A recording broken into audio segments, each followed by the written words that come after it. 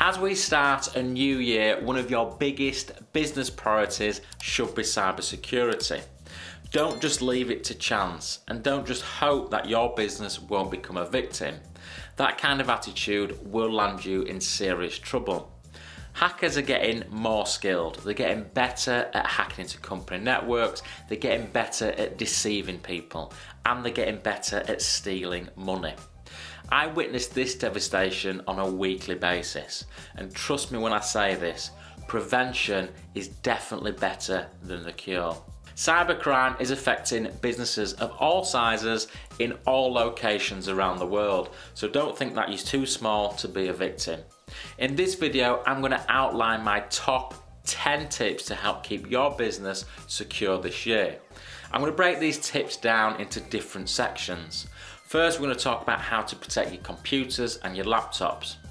Then we're going to talk about how to protect your users. Then we're going to look at a couple of tips for cloud security, and finally we're going to look at a couple of tips how you can test your cybersecurity. So without further ado, let's begin. My first tip is to make sure that you have a standard company build on all your computers and your laptop. People should only have the applications installed on their computers that they need to be able to do their jobs. They shouldn't be allowed to install their own applications, things like Spotify and WhatsApp, unless they need it for their jobs. And when you buy new computers, make sure that the first thing you do is actually wipe them. I know that sounds a little bit strange, but when you buy new computers, they come with a lot of added software, which is called bloatware, installed on them. If these bits of software aren't maintained, they can become a cybersecurity risk. So the first tip is to have a standard company build and make sure that you wipe all new devices that you introduce into your business. My second tip is to use robust and modern antivirus software. Now, when I talk about modern day antivirus software, I mean security software that is intelligent enough to deal with the modern day threats. Things like ransomware. There's a lot of antivirus programs around that doesn't have the intelligence to be able to spot things like ransomware. So what you do need is something called next generation antivirus software. The product that I recommend is Sophos Intercept X Advanced. I'll put a little link below this video.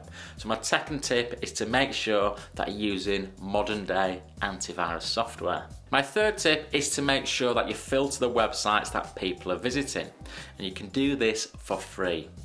People will often click on links that take them to websites, sometimes by accident.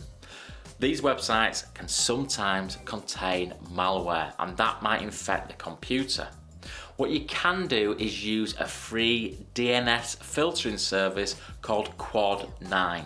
This is really easy to set up on each computer, and it will protect your users from browsing to malicious websites. And because it's free, you must do it. My fourth tip for securing your devices is to make sure that you're regularly updating all your computers and laptops. When you get that notification on your computer that it's time to update, it might be tempting to ignore it. But outdated systems are more susceptible to cyber attacks, so make sure that you keep all your devices up to date. My fifth tip for securing your devices is to make sure that all your devices have Bitlocker enabled. Bitlocker is free with Windows 10 and Windows 11, and what it does is encrypt your computer hard drive. So if you lose your computer, like a laptop, then people can't get at the data on the hard drive. It's secure, and because Bitlocker is free, you must do it. So my fifth tip is to make sure that all your devices are encrypted with Bitlocker. So there are my 5 tips to help you protect your computers and your laptops. Now we're going to move on to my top 2 tips to help you protect the users inside of your business. The 2 biggest areas that your users need help with is with their passwords and their cyber security knowledge. Unfortunately, you can provide tools in both these areas to help keep your people secure. So my first tip is to provide everyone with a business grade password manager. Now unfortunately, the health of most people's passwords isn't very good, and people with bad passwords can become a cybersecurity weakness for your business. So the only way to combat this is to give them a password manager, and the password manager that I recommend is from Keeper Security. My second tip is to make sure that you train all your people with cyber awareness training. The person using the computer is your business's weak link when it comes to cybersecurity. The problem is most people don't have adequate cyber awareness training, and that's not their fault. It's a modern day threat. But you can help train your people with cyber awareness training, and the tool that I recommend is from KnowBe4. Next, let's talk about the 2 tips that you can implement to help with your cloud security. Now, most businesses use some form of cloud computing for their business. They might have email in Microsoft 365 or Google. They might have the files in Microsoft 365 or Dropbox or something like that. The mistake that most people make is that when you move your data to a cloud provider, the cloud provider will look after all the security on your behalf. No, it is still your responsibility. My first tip is to do an audit of all the cloud applications that you use. So you might use Microsoft 365 for email, you might use Xero for accounting, you might use HubSpot for CRM. Once you've done an audit of all these applications, have a look at where you haven't got two-factor authentication applied. Two-factor authentication is included with all these cloud applications, but you have to go in and enable it. So make sure that 2FA is enabled on all your cloud applications. My second tip when it comes to cloud security is to make sure that you've got an independent backup of all your data that resides in the cloud application. Yeah, that's right, it might seem a little bit strange. Surely all your data is in the cloud and it's being looked after. Well, no, you're still responsible for your data. What happens if that cloud application goes down? What happens if it gets hacked and all your data's gone?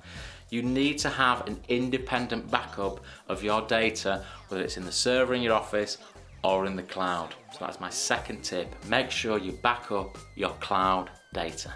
And finally, we move on to our last section, and that are 2 tips that you can implement to test the cybersecurity in your business. My first tip here is to put your business through the Cyber Essentials scheme. Now, this is a UK-based scheme which is backed by the government here in the UK. It will test your business against some basic cyber controls, and it tells your customers and your partners that you take cybersecurity seriously. So you must put your business through the cybersecurity scheme in 2022. Now, if the Cyber Essentials scheme is too basic for you, then my second tip in this section might be beneficial. Why not put your business through penetration testing every 12 months? This is where a cyber security professional will try and hack into your network. It will test your network for vulnerabilities. They can then report back to you and your IT team, who can make the changes needed to help your business become more secure. So there you have it, my 10 top tips for helping keep your business secure in 2022. Thanks for watching, and I look forward to seeing you again soon.